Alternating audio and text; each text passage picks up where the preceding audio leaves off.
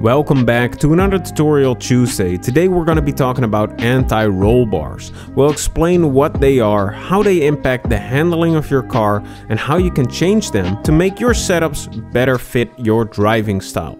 We're also going to analyze the effects of changes made to the anti-roll bars with the TrackTitan platform, where you can analyze your own driving for free and get some extra analysis tools when you sign up using code anti-roll bars.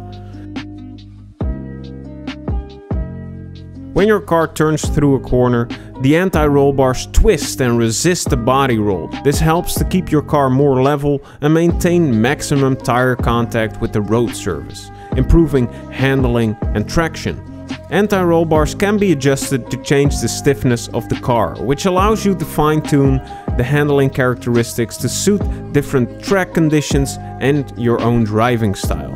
When setting up the anti-roll bars, you can increase their stiffness or soften them up.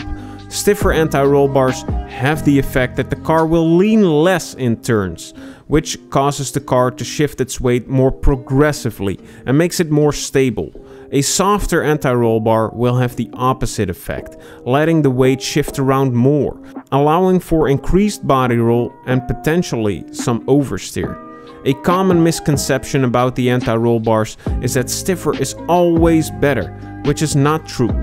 A rule of thumb you can work with is that softer most often means more grip, which goes for anti-roll bars, for the springs, the tire pressures, and so on. But beware that in the case of anti-roll bars, setting them up too soft can cause a little oversteer. Now we have a front and a rear anti-roll bar to tinker with, and these have the following effects.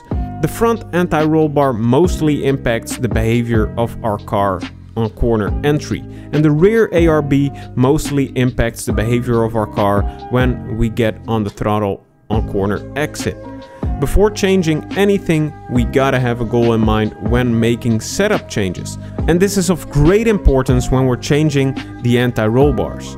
So if we're having trouble on corner entry, we would want to change our front anti-roll bar. In case of understeer during corner entry, we want to soften them up a little bit, which means lowering the anti-roll bar value in ACC. In case of oversteer on corner entry, we do the opposite. We stiffen them up a little bit, which means increasing the value. Now, if we're having trouble on corner exit, we can look to the rear anti-roll bars.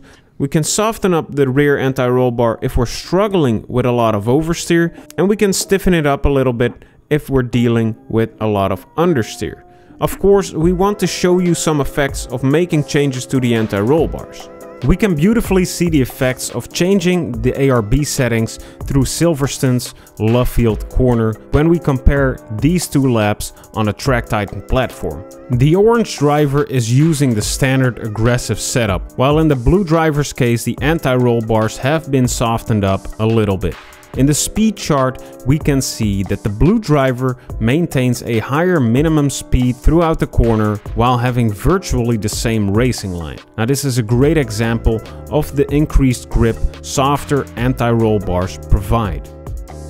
Anti-roll bars have a big impact on the handling of our car. They greatly influence the nervousness of our vehicle in corners.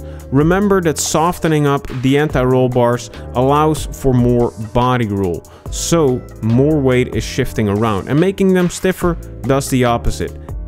The front anti-roll bar mostly impacts the entry phase of corners, and changes to the rear anti-roll bar has greater impact on the exit phase. Now let us know if you learned something new from this video, or if you have any questions about what we've been talking about today. Check out TrackTitan in the description down below if you want to easily analyze your own sim racing, and we hope to see you in the next video.